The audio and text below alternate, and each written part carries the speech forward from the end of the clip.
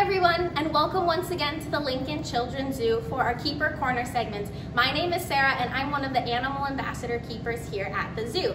So through these segments you have been able to meet animals all throughout the zoo that have been both big and small. So today I thought I'd introduce you to one of our smaller residents. So here with me today I have one of our female Madagascar Hissing Cockroaches.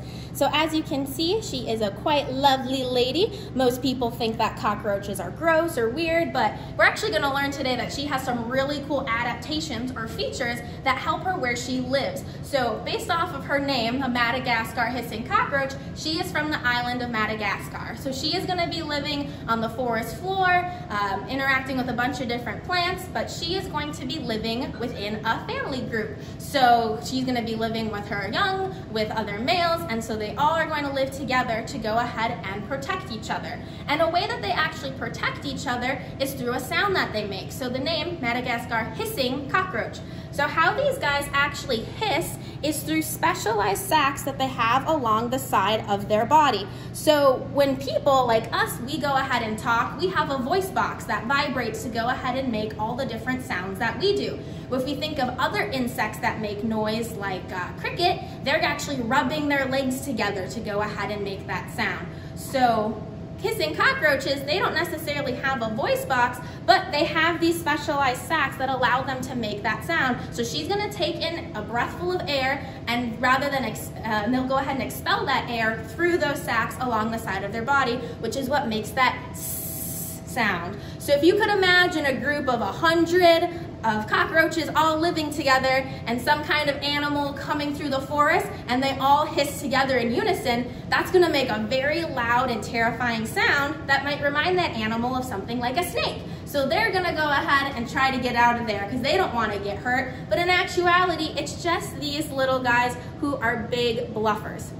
So if you actually look, there's her face right there. So cockroaches have super teeny tiny mouth parts. In fact, they're so tiny she can't even chew the food that she eats. And what cockroaches go ahead and eat is actually rotting fruits and vegetables. She is one of nature's natural recycling systems to go ahead and help keep the forest floor clean. So she's gonna find those fruits and things that have fallen on the ground and she's gonna suck all of the juices out of them. So cockroaches, they just drink smoothies all day. They're very healthy, all natural life, you know what I mean?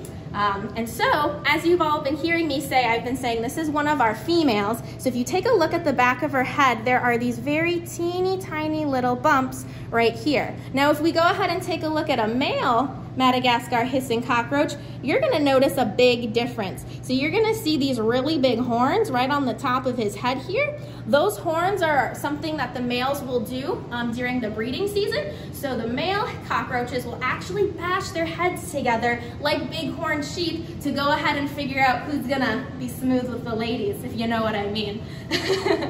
So that is another really cool feature that they have to go ahead and take care of themselves. They'll also use the hissing sound that they make in different like breeding and mating rituals that they do. So for being a pretty simple bug, they actually have a really complex life that they live. Cockroaches like these guys can live for about 2 to 5 years, and we actually have 2 very successful colonies here at the zoo down in the hive. So we have a tank of all of our ladies and then we have a tank of all of our boys, so you can go ahead and see both of them. So hopefully when the zoo reopens, hopefully it's sometime soon or in the near future, but when it does, make sure you come on down to the hive and meet these amazing insects.